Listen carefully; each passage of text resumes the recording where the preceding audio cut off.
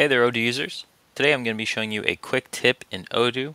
Specifically, we're looking at Odoo version 18, but this tip is available in older versions of Odoo as well. So for this tip, we're looking at setting default values in Odoo. Let's say you're working on a sales order, and you know specifically, let's say in this example, the quotation template. We always want this quotation template to be set whenever the customer Azure Interior is set on the sales order. So in this particular case, let's say anytime we enter in Azure Interior on the sales order, we know that we'll be using this particular quotation template.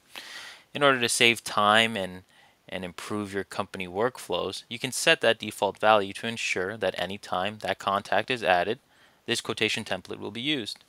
Very simply, you'll enable developer mode, and again, you can access that through the settings. And once developer mode is enabled, you can see here under record, we have the set default values. Now, this will show you a list of applicable fields in which you'll be able to set a default value for. In this case, we can see here that the quotation template is the one that we're looking for, and it takes the value that is currently set on the field. In which case, you can set a condition. In this case, we'll use the customer. So we have Azure Interior listed here. And then you can mark either for just yourself or for all users. In this case, I'll mark it for all users. And then you just save your default.